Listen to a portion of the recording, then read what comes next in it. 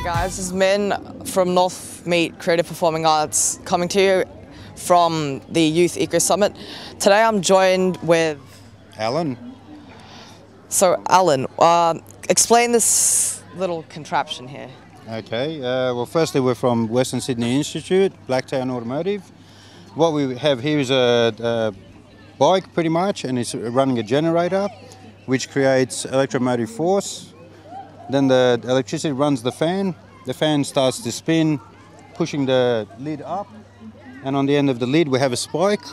So if you get enough spin into it to lift the lid, you'll blow up the balloon.